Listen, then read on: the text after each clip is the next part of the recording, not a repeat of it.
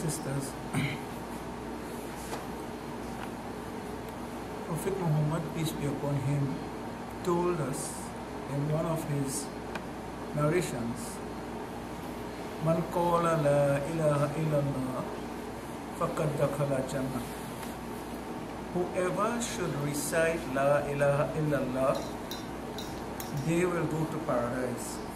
So the first thing we need to understand is that the passport to paradise is declaration of la ilaha illallah. That is the first thing. Now we need to also understand that going to paradise is one thing. But when do we go to paradise? Some people, before they should go to paradise, they will have to go to hell. Because of their deeds and their actions, they will go to hell and they will stay some time. And then ultimately they will be taken out and sent to paradise. But they will be called in paradise the dwellers of hell. That will be their nickname. Now we don't want to go to hell. As a result, Allah tells us in many places of the Holy Quran that we should repent for our sins. Take for example, in this verse I'm going to read, that is chapter 66, verse 8. Ya ayyuhalladhina amanu tubu ilallahi tawbatan nasuha. O you who believe, now you are believers. Allah is addressing the believers. O you who believe, turn to Allah with sincere repentance. Now that is something.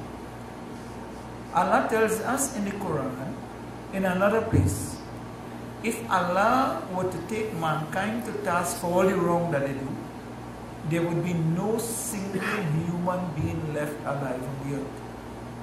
So that no matter how much you try, you might still be committing mistakes, knowingly or unknowingly.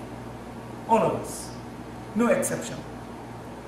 No matter how good you may become, you would have had a past record, and the past record of a lot of us may not have necessarily been as good as we are now.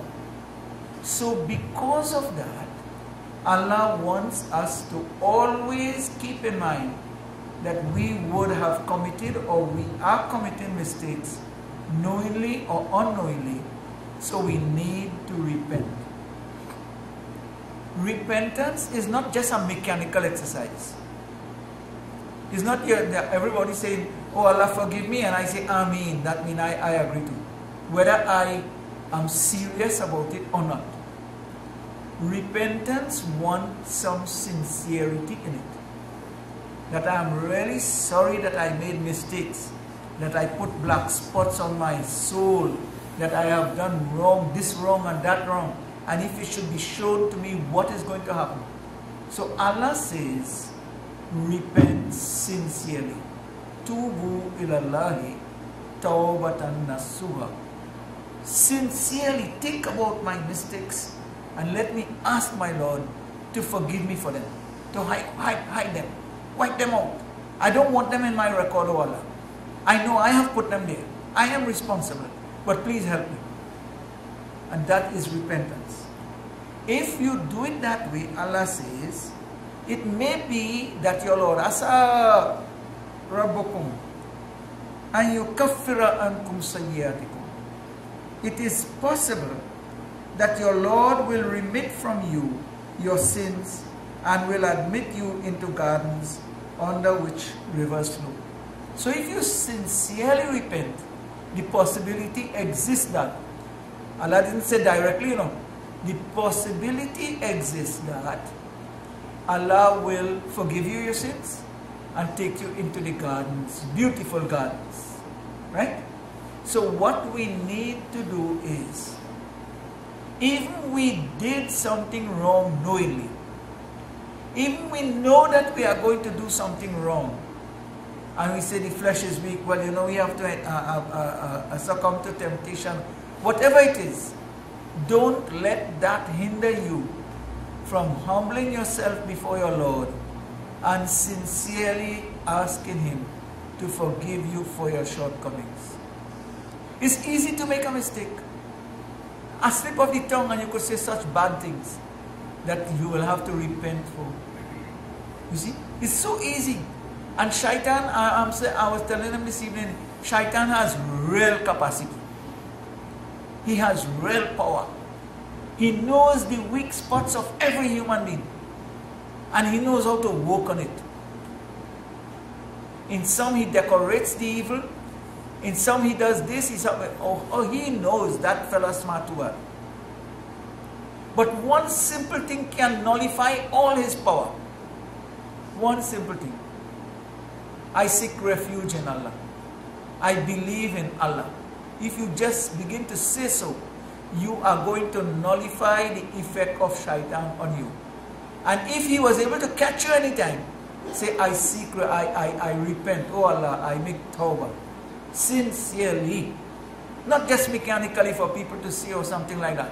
You know, some people believe, and it is a fact, that if you recite one darud, 10 of your sins go. And you get 10 blessings. And you elevate it 10 times. So don't worry, I could do plenty wrong and I recite plenty darud. And I will nullify those. Don't think like that. Try your best to stay away from evil. Because good and evil do not mix. And it's either you have evil in you or you have good.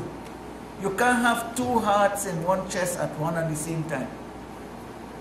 You can't harbor the king of evil and the king of good one time. It's either one or the other. So we have to keep struggling. We have to keep, some people say, struggle with your nafs to try and control it so that it will work with your rule and it will beautify your personality. Look, the verse continues. It's a long verse, you know. The day that Allah will not disgrace the Prophet, peace be upon him, and those who believe with him. On that day, Allah will be happy to beautify you and to join you with the beauty of the Prophet, peace be upon him, if you make sincere repentance. Alright? Prophet, peace, and those who believe with him, their light will run forward before them, and with their record books of deeds in their right hands they will say, O our Lord, keep perfect our light for us. And the translator, Dr. Mohsen, says, give us that perfect light so that we can see to cross the bridge. That terrible bridge on that day.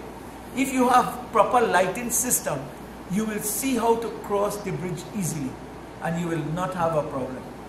So remember, my dear friends, we need to take care and keep in mind all the time. Life is an onward journey. And what is next? And what is next? Something that will come is part of what we have sent with our own hands before. So we'll go and meet it there. What I want to meet there? I don't want to meet black, dirty pools or in the road or things splashing on me and so on. I want to go clean because I have to meet my Lord. How to clean? Purify yourself. Begin from now. Try and get rid of those black spots and those dirty marks. Get rid of them. And Allah will take care of your affairs. That is the important thing.